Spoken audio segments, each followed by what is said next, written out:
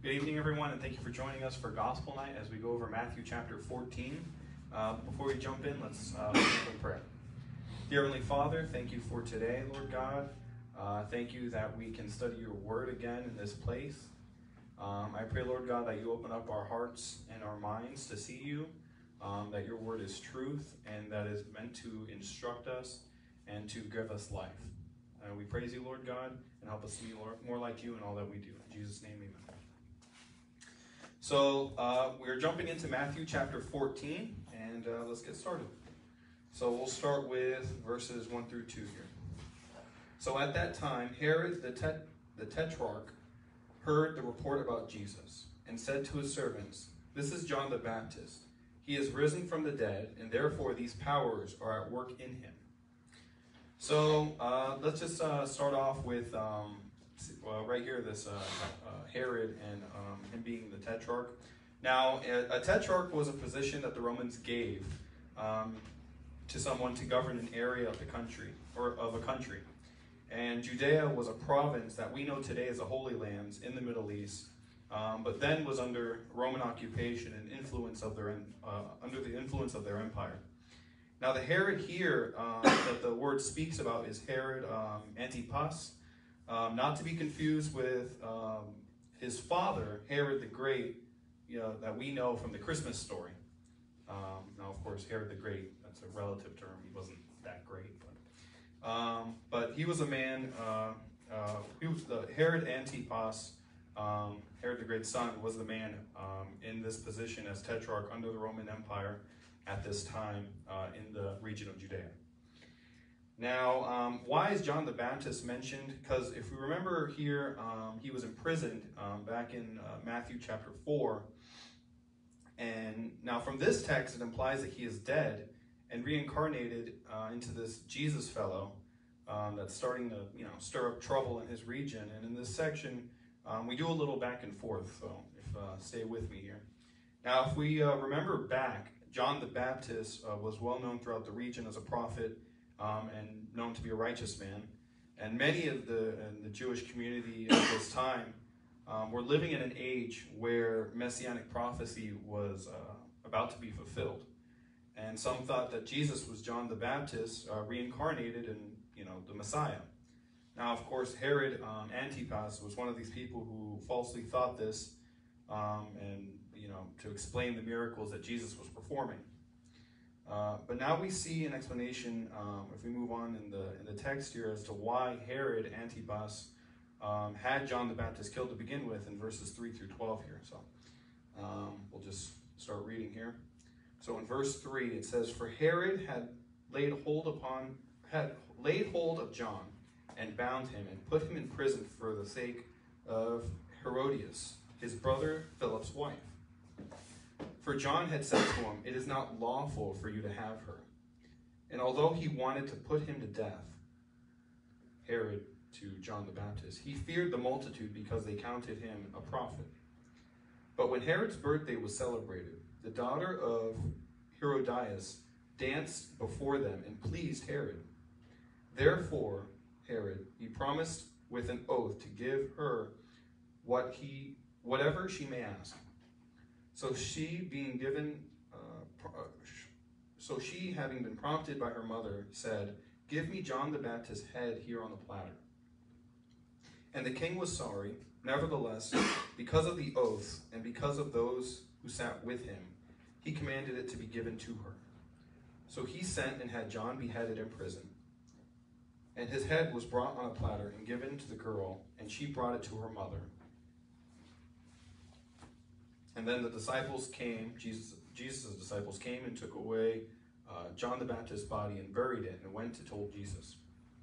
So a lot going on here. To sum it up cleanly though, Herod Antipas was divorced himself and married a woman named Herodias, who was divorced herself and the ex-wife of his half-brother Philip. So John the Baptist, who again was well known and regarded publicly, denounced their marriage and criticized it as sinful. So Herod imprisoned John the Baptist but didn't kill him outright, against the wishes of Herodias, his wife now, because the Jews around him and his dominion still saw John the Baptist as a holy prophet, as we see back in verse 5, where it says he being Herod here, feared the multitude because they counted him as a prophet. So Herodias had this plan to get rid of John the Baptist. However, during the celebration of Herod's birthday, now her daughter, Herodias' daughter, danced for him and pleased him enough to the point where Herod would give her whatever she asked for. Now, I guess, Herodias, knowing this would happen, already kind of planted in her daughter to request for John the Baptist to be killed. Now, since Herod was in the company of his court and ranking people of society, he couldn't deny her request, regrettably.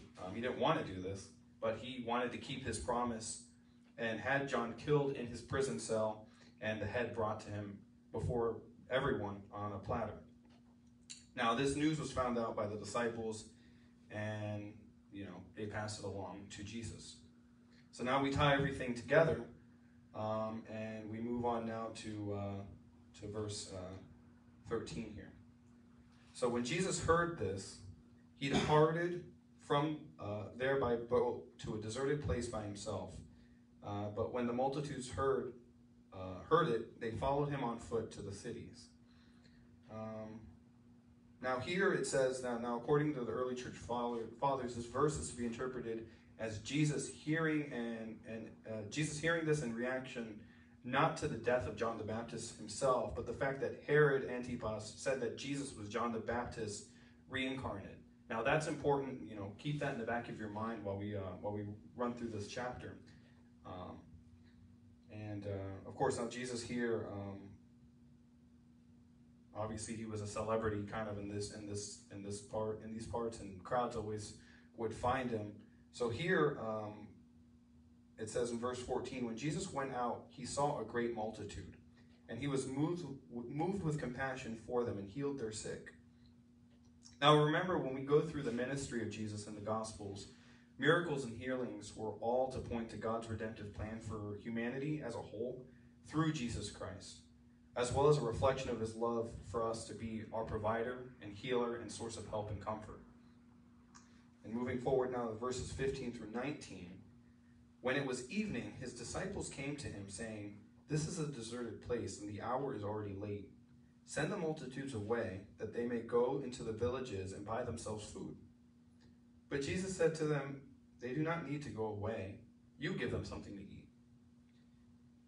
And in verse 17, and they said to him, Jesus, the disciples to Jesus, "We have here only 5 loaves and 2 fish." He, being Jesus, said, "Bring them here to me." And in verse 19, it says, Then he commanded the multitudes to sit down on the grass. And he, Jesus, took the 5 loaves and the 2 fish and looked up to heaven. He blessed and broke and gave the loaves to the disciples, and the disciples gave to the multitudes. So, obviously, this story sets up for one of Jesus' most well-known miracles that we as Christians have heard, I'm sure many times, even in Sunday school, of feeding the multitude. And in verse 20, it says, "So they all ate and were filled, and they took up 12 baskets full of fragments that remained."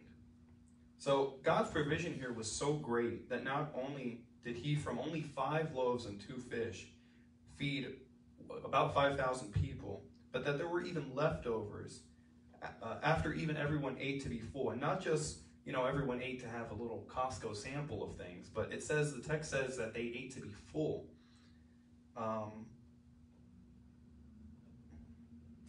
Because the word says, "and they were filled." Here we are reminded always, of course, to bless the food that we eat, as it's God's provision that has been provided to us. But we also see here how great God is, that he provides for our needs when we find ourselves with not enough, yet he provides abundantly, even for us, and enough so that we even have leftovers afterwards. He overfills our cup. Remember, though, that this is all to point to Christ and not to build up for ourselves, but that God is a Father, and he is a good Father. So this was after, of course, doubts of Jesus' disciples, who, remember, just wanted to send everyone away to go into the village and figure out dinner. But, you know, this is Jesus, the Son of God. This is 100% man, 100% God. He is the Messiah. So we move on now to verses 22 through 26 here. Now immediately Jesus made his disciples get into a boat and go before him to the other side.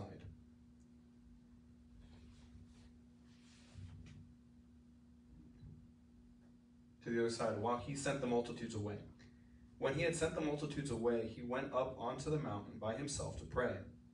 Now when evening came, he was alone there, but the boat was now in the middle of the sea, tossed by the waves, and for the wind was contrary. Now in the fourth watch of the night, Jesus went to them walking on the sea. And when the disciples saw him walking on the sea, they were troubled, saying, "It is a ghost," and they cried out for fear.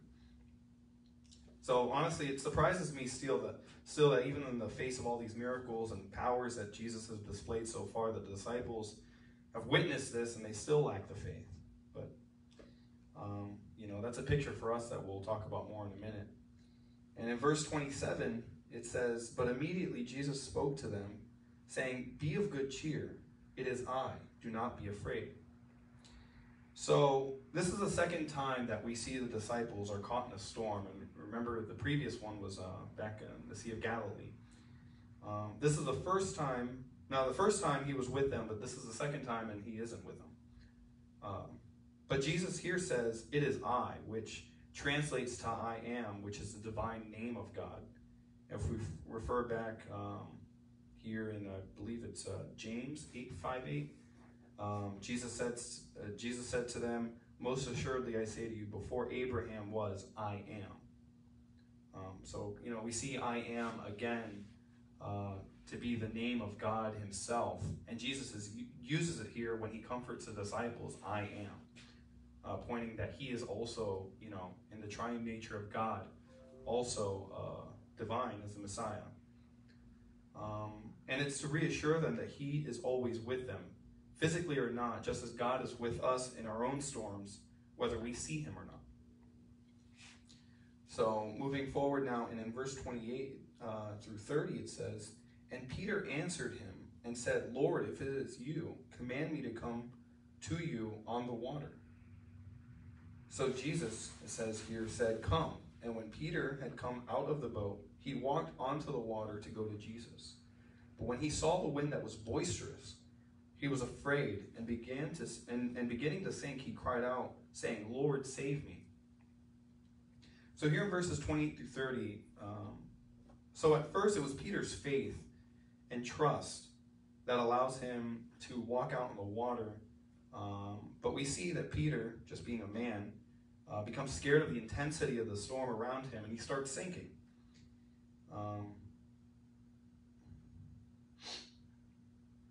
And now in verse 31 it says, "And immediately Jesus stretched out his hand and caught him, and said to him, 'O you of little faith, why do you doubt?'" So here in the Greek, doubt is dystazo, part of my Greek here. It translates more accurately to wavering or hesitation. Now the lesson here is that it wasn't the strength of the storm that makes Peter sink, but his doubt. Jesus doesn't rebuke the storm, but he rebukes Peter for his lack of faith. When we Christians, we're like the disciples' boat here, in that we face the storms of life.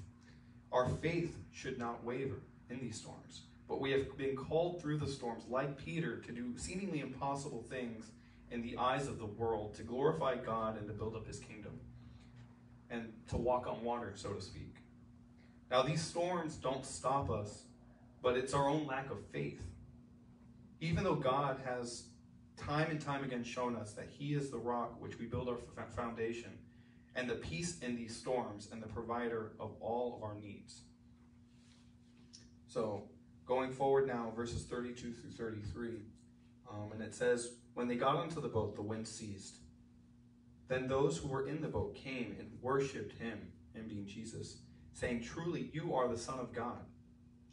Now, this is the first time, actually, that the disciples confess Jesus as the Son of God, because they know that only God can be worshipped. And of course, now we finish here in verses 34 through 36, and it says, when they had crossed over, they came to the land of, bear with me here, Gennesaret. And when the men of that place recognized him, they sent out into all the surrounding region, brought to him all who were sick, and begged him that they might only touch him of his garment, touch the hem of his garment, and many touched it and were perfectly well. Again, these miracles all pointing to God's redemptive plan for man. So what's the conclusion here from chapter 14? We see that John the Baptist was just a reflection of Christ's ministry and what was to come from it. It paved the way to show that Jesus' ministry was actually greater than John's, as it was Jesus who would be the one who actually dies and be resurrected for the atonement of our sins, not John the Baptist. And we see again examples of God showing us his redemptive plan through Jesus and the miracles, that it was a small sample of what was in store for all who have faith and trust in Jesus Christ as Lord and Savior. He is our provider, and he is our strength. And our faith should grow through that although we may see doubt in our present circumstances, God is always providential in the end, and that the glory should always be to him, not ourselves.